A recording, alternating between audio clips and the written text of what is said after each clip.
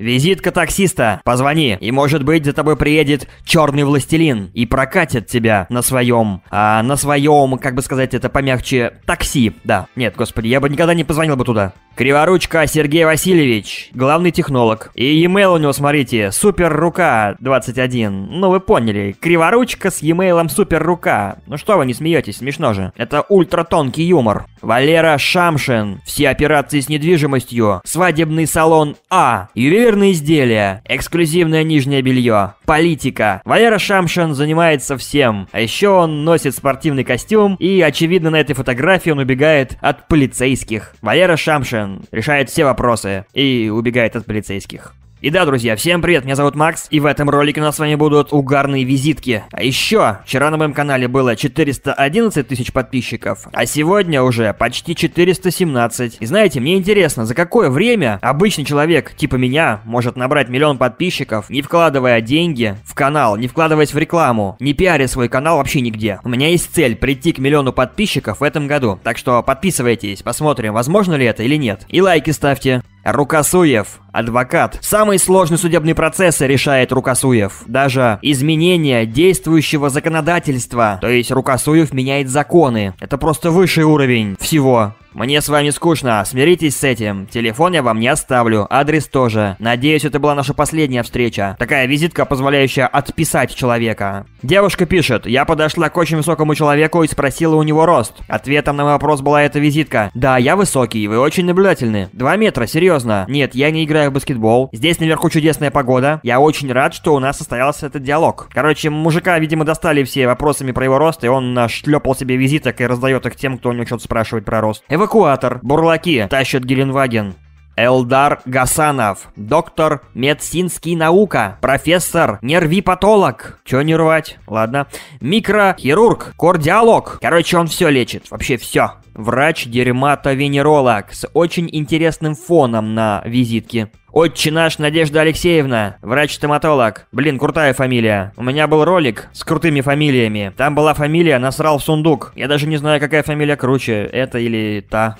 Юрий Васильевич, инженер-строитель, поэт. Читает стихи и кладет кирпич на кирпич. Зеница ока. Центр коррекции зрения. У нас любая сука может заказать себе приличные очки. Как-то оскорбительно звучит с одной стороны для клиентов зеницы ока, но мы же с вами не являемся их клиентами, поэтому нам смешно, естественно, все это. Таманда Ксюхаха. Всегда всем весело. Таманда. Мне кажется, тут буква Н лишняя, по идее, но креативненько она выдумала.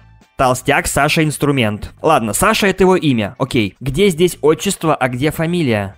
Вывоз в лес для бесед. На профилактические беседы о смысле жизни, избиения, оставление голым в лесу и прочие физические воздействия. Поможем вернуть долги, решить проблемы. И просто от души поговорить с нехорошим человеком. Мага. Быстро, четко, дорого, по-братски. А что он делает, интересно? А я думаю, он все делает. И кардиолог, и вывезет в лес поговорить, и свадьбу проведет. Дорожные строители. Благоустройство, асфальтировка дорог, отмостки, укладка, озеленение, асфальт. Асфкрошка, ашот. Мастера на все руки. Недорого, запятая, но качественно. Хотя после визитки ашота обращать внимание на запятые, я думаю, как-то бессмысленно. Шиномонтаж, круглосуточно. Ремонт камер, легковые машины, ремонт боковых порезов. Убрать шишку. А какую шишку? На голове? То есть они типа лечат? Или шишка имеется в виду грыжа? Православный риэлтор Геленджика. Только законное жилье. Какое-то странное уточнение. А если бы он был атеистом, что бы это поменяло? Эскорт-агентство.